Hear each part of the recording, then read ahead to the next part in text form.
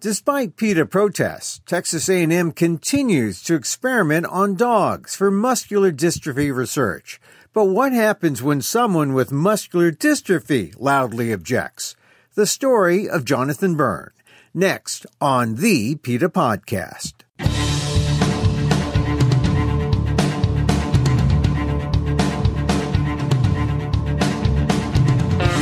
Welcome to the PETA Podcast. I'm Emil, Guillermo, your host for this behind-the-scenes look at PETA, the largest animal rights organization in the world.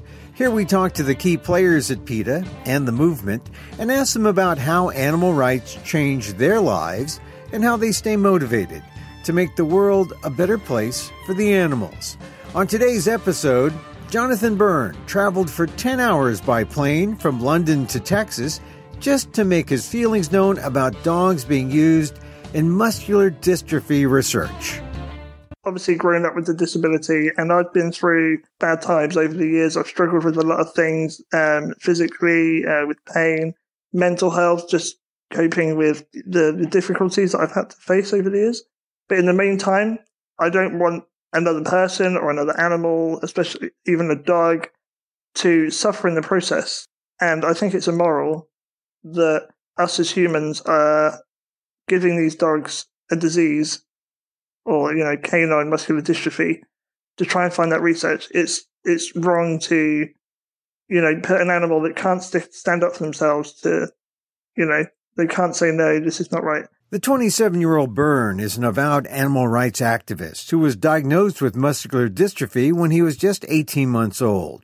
He's protesting the useless experimentation done on dogs at Texas A&M because he knows there's a better way. I feel like that I shouldn't have to advocate because it should be a moral thing and these things shouldn't actually be happening. But the fact that I am going out of my way to put a voice out there, I don't feel like it's putting me out as such. Obviously, it takes up a massive amount of my time, but I enjoy it because I know for myself I'm making a difference, and that's exactly what I want to do. Not just for the animals, but in this instance, obviously, I'm trying to advocate for other methods of research to be used. And in the long run, if that message is heard, other forms of research is going to be put in place and better cures are going to be found. More on a muscular dystrophy sufferer's compassion for the dogs cruelly used in experiments at Texas A&M. Next on the PETA Podcast. But first, thanks again for joining us here at the PETA Podcast. And if you haven't yet, share a link with your friends. Let them know the animals have a voice on the PETA Podcast. Have you binge listened lately? Begin with episode 1, where PETA president and co-founder Ingrid Newkirk debunks all the myths you've heard about animal rights. And you can also hear Ingrid's words on why mothers on the southern border should have never been separated from their children. That's on episode 24. A cow is a child is an immigrant. Thinking about the law in the Supreme Court lately? Well, listen to PETA's chief counsel talk about how animal rights and civil rights are closely related. That's episode 2. And if you want to know more about the Texas A&M experiments on dogs and why they're bogus, check out episode 9, which explains how bad science at Texas A&M only leads to dog cruelty. Remember, if you're on Apple Podcasts, don't forget to rate and review the show. It helps the algorithm know that PETA has a podcast on the issues important to you. Now, if you really want to help the animals, you can always hit the Donate Now button at PETA.org. And if you're high-tech and have Amazon's Alexa, it's as easy as saying, Alexa, donate to PETA. And now to our episode. Jonathan Byrne does the best he can. The university student from the UK with muscular dystrophy flew to Texas A&M to protest the cruel experiments being done to dogs who were given a canine form of the disease. He says no animal should suffer for this disease, and more than 3 decades of these experiments on dogs haven't helped humans at all. Byrne, also known as the Accessible Vegan on Facebook, Twitter, and Instagram, explains how his activism, like his protests at Texas A&M and his adoption of a vegan diet, have all been more effective ways of coping with the effects of muscular dystrophy. Jonathan Byrne's story on the PETA Podcast. Jonathan, so tell me, you've come from England to ask Texas A&M to end its canine muscular dystrophy experiments on dogs. Yeah, and you'll be participating in the protest on Thursday. What do you hope to do on Thursday? Well, basically, we hope to just set up a demonstration to inform others actually what's going on. Obviously, you know yourself that they're experimenting on these dogs, and these dogs are suffering greatly just for the name of medicine. But obviously, they're not coming up with anything that's even productive towards supporting those with muscular dystrophy. And although that's not the point, I want to put a stop to this because I don't want any animal, especially dogs, to suffer, to make myself better or anyone else in my situation better.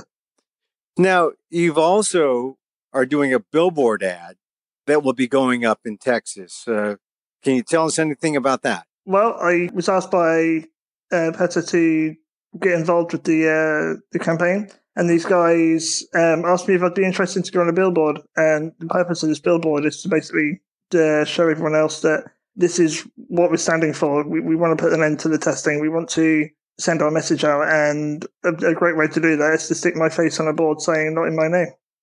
Tell me, how did you find out about Texas A&M's experiments on dogs, and why do you believe they should end? I know you feel strongly about it, but why do you believe that the experimentation should end? Well, PETA actually contacted me via Twitter. I, in the UK, am an animal rights activist. I go around speaking for the animals. I take part in demonstrations. I've done a lot of work. I'm also a student. I also advocate at slaughterhouses and things like that. I blog and tweet all the time about what I'm doing. And I'm also advocate for the disabled. And with that, I obviously use my social media. Not many people with muscular dystrophy are actually vegan or, care enough about animals to go out and, try and make a difference. And over social media, it's become apparent that I'm a disabled activist who wants to make a better world for the animals. And these guys came in contact with me and informed me that these experiments were taking place. Before that, I had no idea at all. When you found out about it, did it make any sense to you that the experiments should be taking place? When I first saw the footage, and the footage that I saw was awful. I saw footage of a dog just laying there in a cage, dribbling and not being able to walk. And I read the article and asked more questions and got in contact. It's apparent that obviously no research has actually productive research has come from this within nearly 3 decades. That's a long time for medical research when other forms of research are being taken place. It's becoming more progressive, where they're actually getting the research that they need through other forms. And we live in the 21st century. We don't need these animals to suffer in the process when we have the science and the technology to use other methods. Now, you said you were a vegan activist, and you said many people or most people with muscular dystrophy are not vegan, nor are they activists really, but yet you are both vegan and an activist. Why is that? I first went vegan through health reasons because I became very poorly with heart complications. I knew having a plant-based diet is the most healthiest diet you can have, and I thought I'd give it a go. One of my best friends is vegan herself, and she said to me, if you want to, go down this route, you need to find a moral reason to become vegan as well as health reasons. I agree because I kind of go through phases of, trying new things and not working out, and I felt like a plant-based diet was probably going to be one of those things. So I started watching documentaries, and I'm a big animal lover anyway. I always have been since I was a small kid. Through watching these documentaries, I just made the connection that, these animals are animals. They have, a conscience, and they know exactly what's going on. They're frightened, they're scared. And the only people that can stick up for them and make a difference really are, us. Do you think that being vegan has made a difference in your health? That since going vegan, it's made a big difference? Or do you think that's, that any kind of improvement has been kind of coincidental? In terms of my health, so with muscular dystrophy, it's a progressive disease. And for myself, cardiovascular and respiratory are the two main things that can deteriorate quite quickly. And I've been vegan 3 years. Before this, my respiratory was becoming quite progressive, and the same with my heart. Within a few months of becoming vegan, I had my yearly tests that is mandatory. My results had actually improved, and even over the past 3 years, they've stabilized and not become progressive. The only thing I've changed in that period of time is my diet. So you can attest that maybe it's been your vegan diet that has helped you improve your quality of life. Oh yeah, no, without a doubt. Now, I would think that you know better than almost anybody what it's like to deal with muscular dystrophy, given that you are, battling the disease. But on the one hand, I can understand that you may not want anyone else to suffer from it. But on the other hand, you must be hoping for an effective treatment or even a cure. Do you think it's wrong to experiment on dogs, or do you think it's just bad science? Well, how do you view what's going on at Texas A&amp? So for myself, I've obviously grown up with a disability, and I've been through a lot of, bad times over the years. I've struggled with a lot of things, physically, with pain, mental health, just coping with the difficulties that I've had to face over the years. And I know other people in my situation do as well. And of course, I'd like to find a cure for the disability and to find something to, help myself get better and help others in the same situation as myself.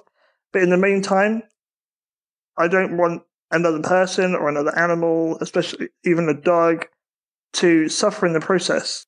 And I think it's immoral that us as humans are giving these dogs a disease or, canine muscular dystrophy to try and find that research. It's wrong to, put an animal that can't stand up for themselves to, they can't say, no, this is not right. Tell me more about yourself.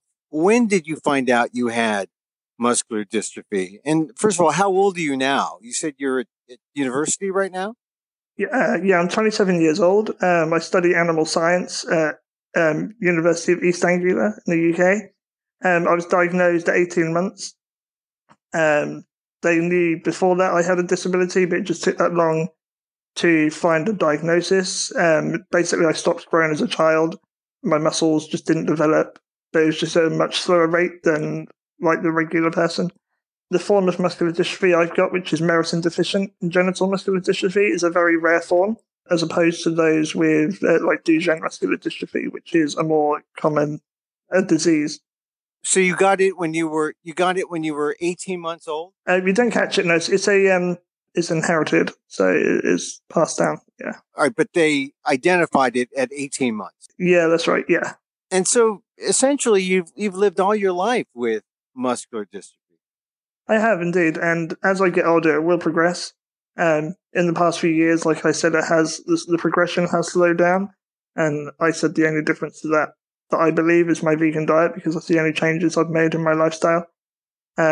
I'd like to believe I'm quite active. I do as much as I can and make the most of my life, which I try and advocate to others and support others to do the same. But there are other people with muscular dystrophy who are much worse off than myself who do struggle.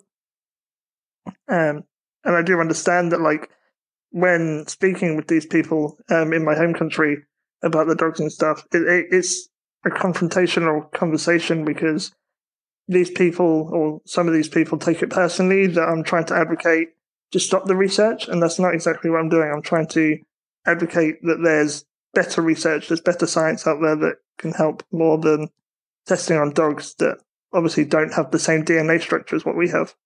Do you think that as a person with muscular dystrophy, you have some credibility, or do you think that it will make any difference to the people who insist on these experiments? Do you think that your position as someone who suffers from muscular dystrophy makes any difference at all? Not from a science aspect, but from a moral aspect, yes, because I've been through the suffering myself. So I know that, obviously for myself, like if I'm in pain, I can say that I'm in pain, I need help, I need this put in place and this kind of support. But in terms of these dogs that are being tested on and being given canine muscular dystrophy, they're not able to communicate in the same way that we can, and they're not going to be offered the support that like humans can, because obviously they're being used for medical research, and the primary responsibility for these labs are to get the figures and the numbers that they need to correct their data. The animal welfare isn't their priority. Yeah, when you hear about that, how does that make you feel about the animals? When you hear this disease is put in their body and they're being tested, how does that make you feel as someone who suffers through all this on a daily basis? It makes me feel kind of a mix of emotions. So when I first found out, I was very angry and upset. Now I'm just really hurt. And I think that's just because I know myself, the suffering that I've been through, and that I still do. And I still have bad days now where I feel like, I can't cope with this. I don't want it anymore. And that's normal. But like I was saying earlier, these dogs don't have the same emotions. Well, they do have emotions, but they give off their emotions in different aspects, what we can. And obviously within the lab that they're in, they're not going to have those needs met. And they don't need to have this disability given to them, because there are better forms of research out there. For those of us who don't really understand what it's like to have this condition, describe your normal day. What is it like? How much pain do you feel, and what do you use to offset whatever pain or whatever whatever living with this condition? How do you offset that? So every day can be completely different. So on a good day, I can be, pain-free. I can go out and be happy. I can go and do my, university work, go out with friends, and, live a relatively normal life. But on bad days, muscular dystrophy, obviously, for myself, is a muscle wasting disease. When my muscles weaken, my joints suffer because I can't move as well. I haven't got the strength to move, so I'm wheelchair bound all the time. So for yourself, right, if you were to sit in the same position for a long, long time, you'd become achy and stiffy. But for myself, obviously this is 24/7. I also have to have help with my personal care. So I have to employ carers or caretakers to look after myself. Although for myself, this doesn't bother me as such. But in reality, it is really a humiliating thing to expect other people to help you with. Because for yourself, it's a normal thing to just walk to the toilet and do whatever you need to do and leave. But for myself, I have to go and ask if I can use the toilet. I need to ask if I can have a shower. And these are obviously personal things to ask for. Obviously, to go out and about, I have to rely on other people to support me. And basically, without other people supporting me and the support of my friends and family, those that are paid to look after me, I wouldn't be able to do anything at all. I wouldn't have the life that I have now. So you have caretakers 24 hours a day? I do indeed, yeah. So I employ 2 people, and they live with me 1 week at a time. And so this is sort of like when people consider long-term care in the United States, and they look at bedding and toileting and eating and all the basic functions of human life. I believe there are 6 that determine whether or not you qualify for assisted living or long-term care. You would be, all 6 of those activities of daily living would be affected in your case, right?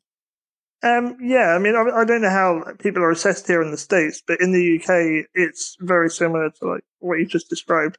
I can feed myself and things like that, but I need support preparing food and cooking, and obviously living at home, the daily cleaning of the house and that sort of thing. For myself, I try and do as much as I can, which I advocate to others to do, because obviously it encourages independence and mobility. And yet it's important for you to, you have to endure all these expenses in your care, because as well as going through this existence, you're also getting medical treatment, or what sort of treatment helps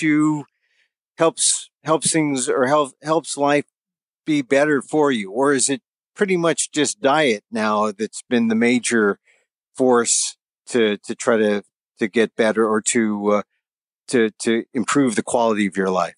Okay, so obviously muscular dystrophy is not something you can get better from, but obviously the quality of life is something you can improve. So for myself, that would be pain and things like that. I don't take any medications anymore. I found over the years that medication doesn't really help me that much anymore. So I just grin and bear and get on with, my daily life as much as I can.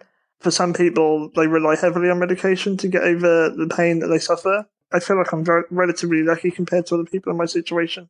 So if people don't do something like you did in terms of like turning to a vegan diet, they're really just suffering and maybe looking to these dog experiments at Texas A&M for hope. But you would say that the hope is somewhat false there at Texas A&M. Totally, yeah. And this has been proven over and over again.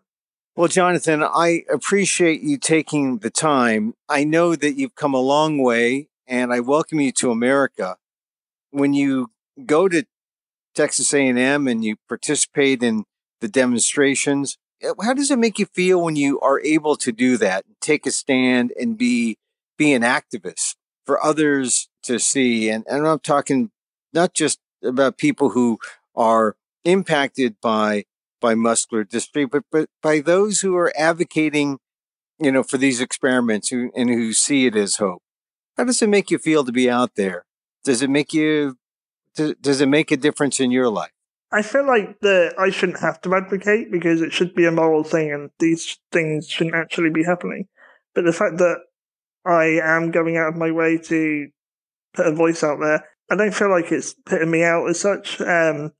Obviously, it takes up a massive amount of my time, but I enjoy it because I know for myself I'm making a difference, and that's exactly what I want to do.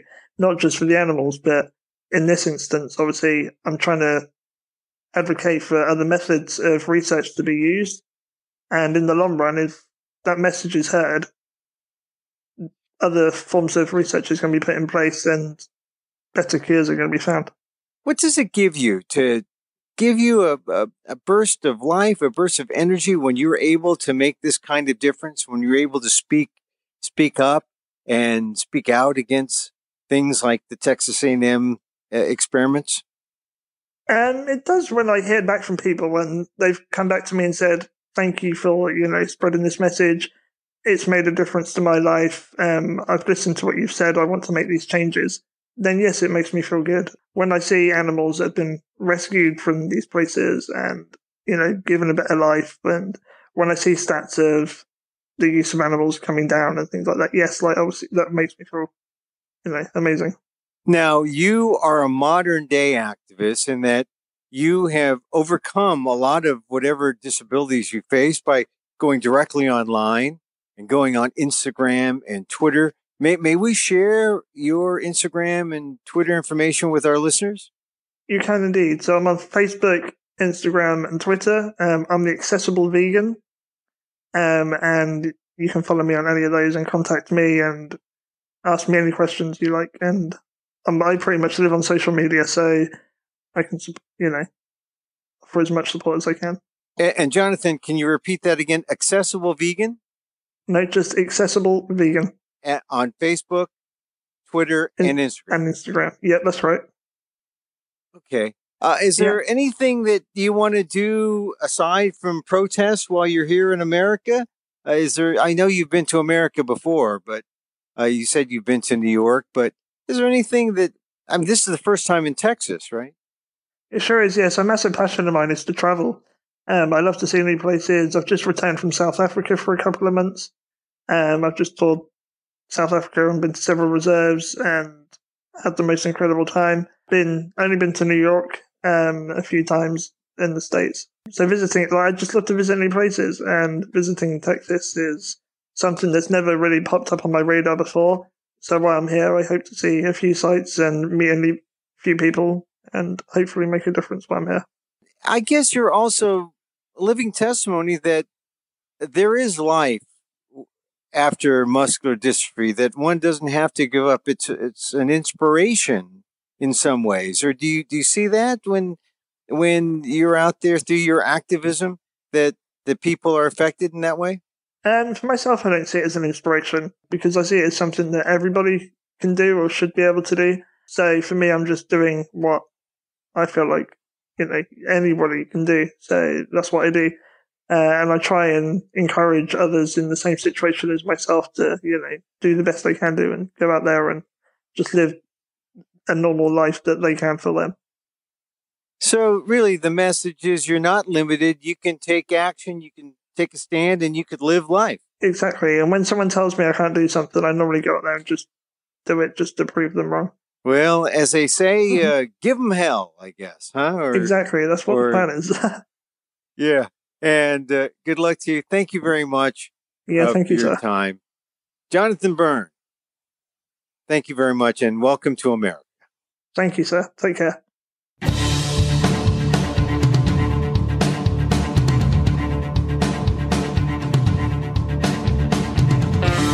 Jonathan Byrne on why he flew from London to Texas to protest the cruel dog experiments at Texas A&amp. Byrne is also known as the Accessible Vegan on Facebook, Twitter, and Instagram. You can follow our links on our show notes and also take action by going to PETA.org. And that's our show this time.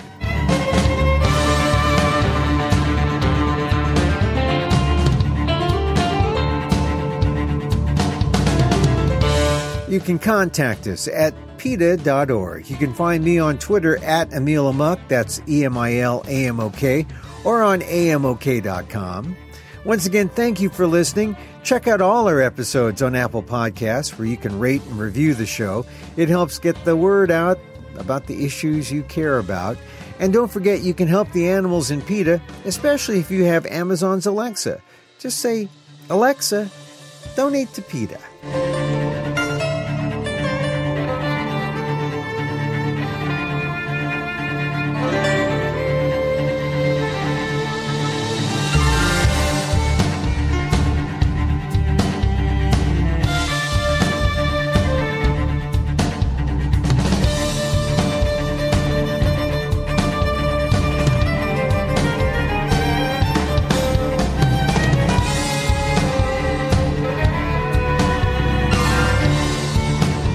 Our music is provided by Carbon Works. Check them out on YouTube.